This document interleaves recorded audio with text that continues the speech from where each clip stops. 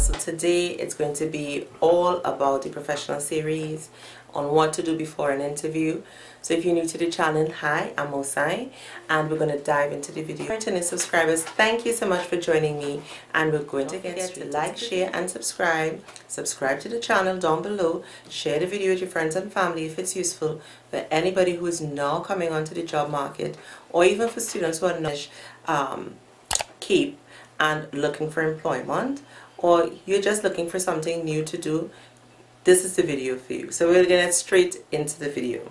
Now, the first things you should do before your interview, so this is like a few days or a few weeks before your interview, your companies usually contact you and like give you a date for when they're going to have their interviews. Now, the first thing you should do as an interviewee is research the company. So it's so important to get some history of the organization that you've applied for employment. I would advise that you look at their mission and their vision statements, as well as their strategic plan. I'm not telling you to go into full detail into their strategic plan, but to have an overview of exactly the plan the company has for their future, because their strategic plan gives an insight for the next 5-10 years of what the company plans on doing. And it's so good to go into an interview having that knowledge on the organization that you wish to be an employee of. The second thing is understanding the salary range and the compensation package for which the position you have applied for. Now, it's really great, it's really nice applying for a job. It looks spectacular, it looks like something that you can do, it's out of the box. But then lo and behold, the compensation package, something that, you know, you're cheating yourself on. So you've applied for this post, you're currently being paid $13,000, and you apply for this position. It has so much that you can grow from, at least you think so. However, when you look at the compensation package, it's $13,500. Now you're cheating yourself, because you have to be able to value your skill and competencies and put a price range on that, on those skills and competencies, because you would have made a sacrifice either through your education, through skills, your degrees, your masters.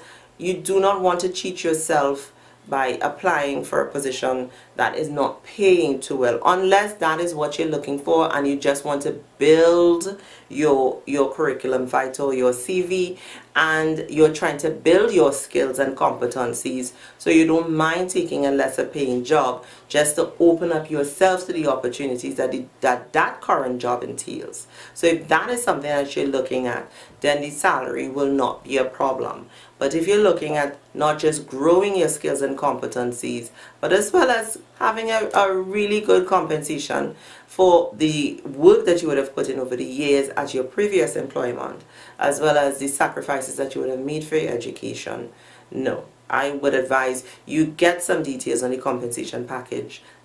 The third would be to know what you are bringing to the table. Going back to your skills and competencies, you have to know what are your strengths and what are your weaknesses. So you have to do like a SWOT analysis on yourself. So a SWOT analysis identifies your strengths and your weaknesses.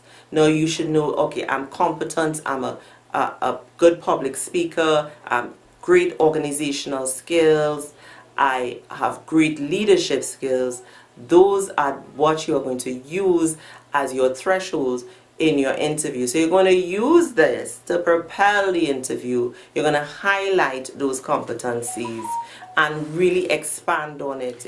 The fourth would be to prepare for the interview.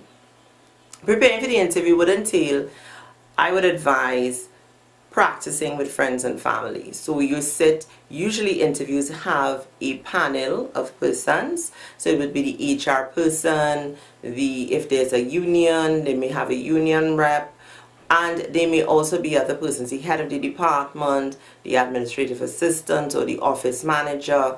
Those type of persons will be on the interview panel. So my advice is that you get your friends and your family, have them ask you, prepare a list of questions and have them ask you these questions for, you know, possible questions that will be asked in an interview, and see how you perform. Practice, practice, practice. Now the fourth would be prepare examples of your accomplishments. So you've applied for this position and you believe you are the best suitable candidate. Why are you the best suitable candidate? You have to have examples of major accomplishments that you would have achieved at your previous jobs. Not just goals, but goals that were implemented by your organization that they are currently using that alleviated some sort of challenges that the organization may have had. So you implemented a new filing system that they're currently using, or you've reorganized the office in a way that it's more manageable for persons coming in and out of it, or contributed to the strategic plan and objectives to that organization, or you've implemented a marketing strategy that can bring in more funding for the organization. Those are the type of accomplishments that you need to highlight. Now, these 5 examples can be used along with many more. I'm quite sure there are a lot more examples that you can find on YouTube or the internet, but these are the 5 examples that I have for you today that can be used to assist you before your interview. And just remember to relax, gather your thoughts, and don't be nervous. Change is inevitable, and you have decided to make this change for your future. So go into that interview with the fullest confidence that that job is yours and you can achieve anything through Jesus Christ. Have a blessed night.